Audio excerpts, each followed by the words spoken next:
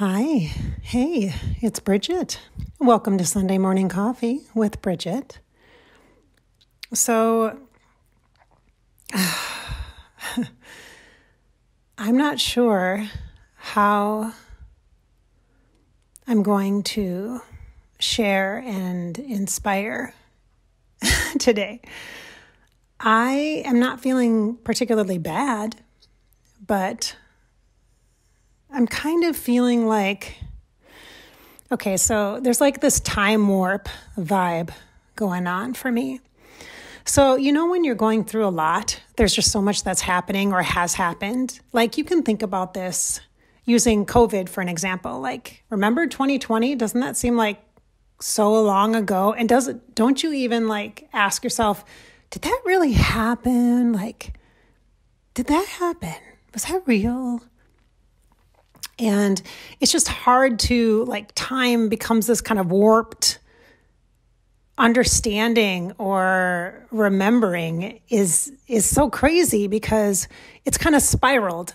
Now, you can get into all the philosophy about if time is layered or linear or how it works, etc. And so the mind obviously is patterned off the calendar and off the passage of time or the loss of time. And so too, then the body at some degree, obviously, we all have expiration date on our bodies. And so that is somewhat in part connected to that, right? Like our calendar time, our linear time. Yet this spiraling of energy wherein we can have remembrances, moments where we can remember past lives. And also, let me just tell you, future lifetimes. And also the most important thing, which is where you are here now, the dot on the map, the you are here in this moment, that is the most important thing. And yet as I sit here on the floor cross-legged with a cup of warm tea in my hand, I'm feeling out of time. I'm feeling out of the flow of what would be considered time and super aware intellectually that I have an appointment in a while to go to and that I have things I need to do in order to go to an event, a holiday thing this evening. So I'm thinking about that, but at the same time, I'm in this void, this abyss, just for the moment. The you are here dot. It's sort of like a time warp. Instead of warped time, maybe it's a wrapping of time, like a cocooning of time. And so often energetically, when our bodies feel into the natural rhythm of nature and take our cues from that, our environment, which we do anyway in our human relationships. Hello, the brain is all about that, right? Creating a structure for proper standards of behavior and etiquette in different environments. Hello, we're used to that. Why don't we then take a moment to acknowledge the reflection of nature and what is organic for us, which is to be at one with and feel into that rhythm of the time that it is when the trees don't have leaves when they're resting. They're conserving their energy. So then I have permission to conserve my energy.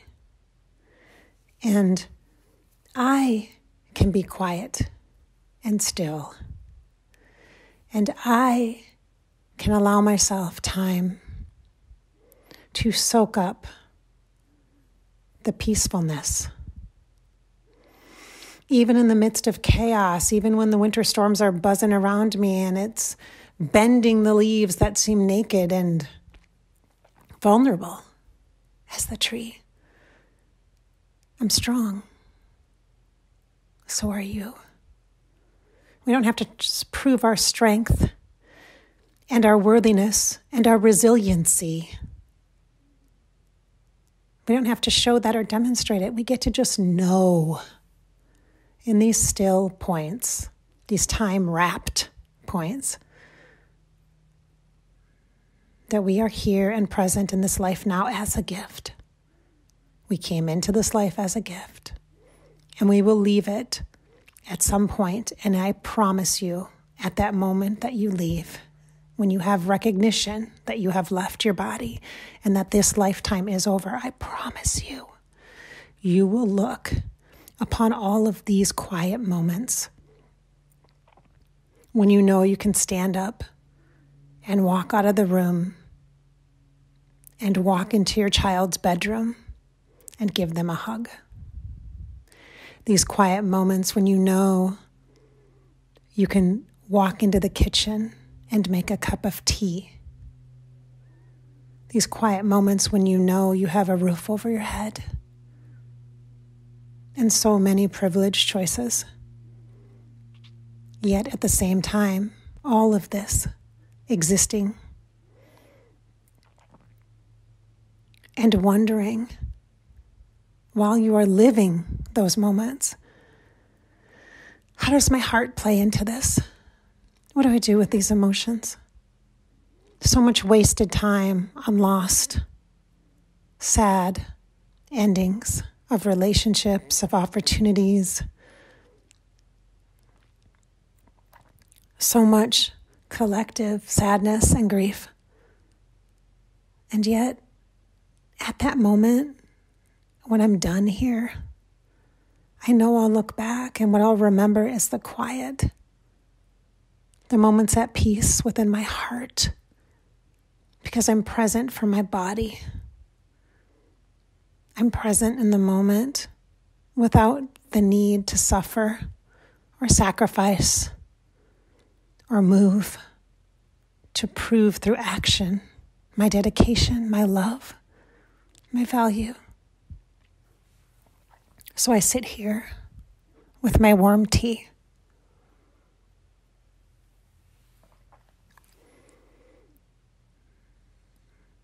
giving myself permission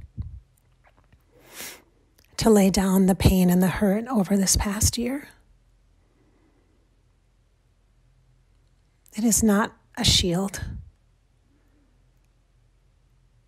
Let it be like my teacup on a saucer holding me.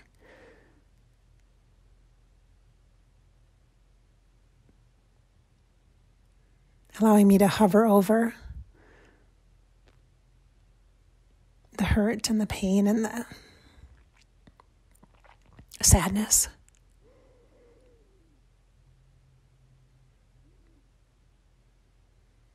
And the truth is, in this moment, I can't even feel it. Any of it. The responsibility, the obligation. All the times I've had to explain myself over and over again. All the times I've had to listen to another person share with me what they need that I can't provide, knowing that I can't provide it. The devastating reality of realizing you're not enough. And it's because you're not in the right place. You are not in alignment with that relationship. You are not in alignment with that person. Even if it's your child, it's a big blow, isn't it? You are not connecting. For some reason at this point, you're not resonating. So in a healthy way, you have permission to disconnect.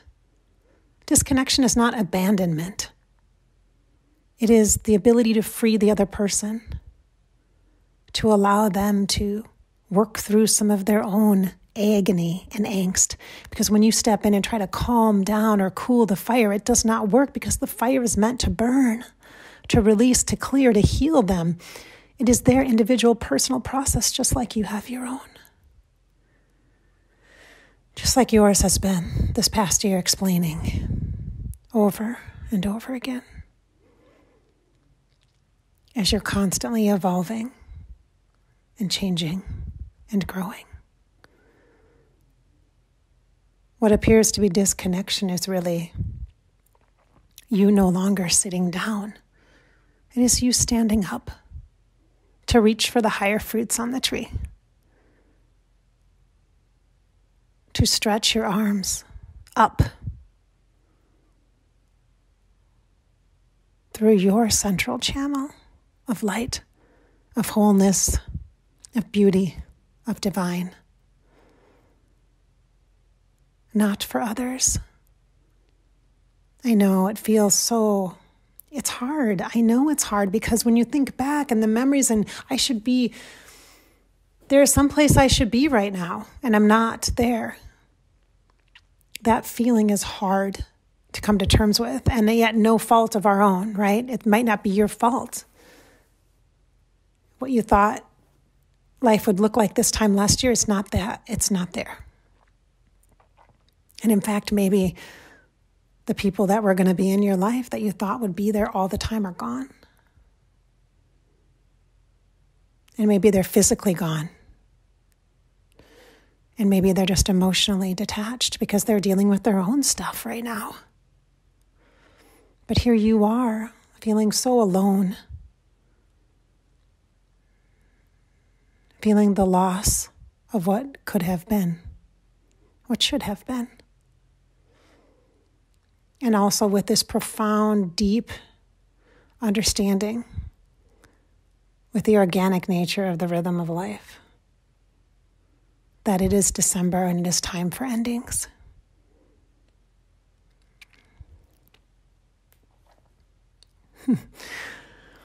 I'm reminded of a saying which goes something like this.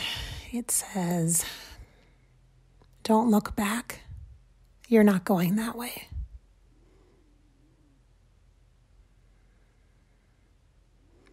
People do things for different reasons that have nothing to do with you.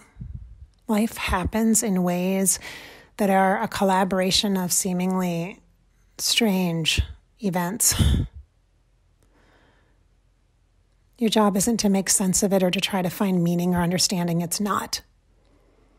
I know that sometimes there's this spiritual lean to understand something and that there's a bigger meaning and a bigger purpose. That's not acceptable to me right now. In this moment, the spiritual context is stillness and honoring myself and recognizing that I have been through hell. And I know that I will continue to walk through cold, lonely times. And so will you. You can be in a room full of people and be alone. And there's a desire to want to be understood, to want to be loved for who you are, as you are. I know this. I know this. As you are changing, as you are growing to know more of yourself each day, each week, each month, each year, you're working on yourself, and sometimes that's really messy. And that's natural and organic. That's normal. We didn't come here for perfection. We came here for the experience of it. And the dark times, or the times that are hard, are the times when we get to be with ourselves in such an intimate connection and renew our commitment to our spirit inside of us as an individual, to honor ourselves, to love ourselves, to be in integrity with ourselves, and to not accept anything into our lives that is less than how we shall love and be in exchange with the world. We can be compassionate observers. And I know that's lonesome sometimes. So here in this time warp, or this time wrap, find solitude. Spend time with your soul, your sweet spirit. It is the nectar of life. It truly is what will always, always be there for you. That voice of God within inside you, your solar plexus, your spirit, your light is yours.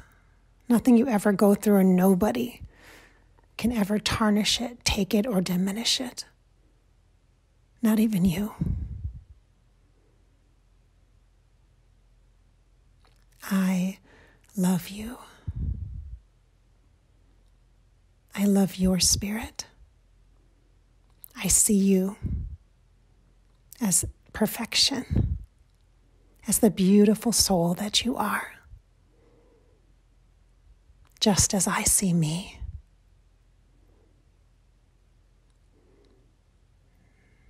Thank you so much for listening today. I hope I've inspired your sweet soul, filled you with some hope, and encouraged you to live life. This is yours, nobody else. Yours.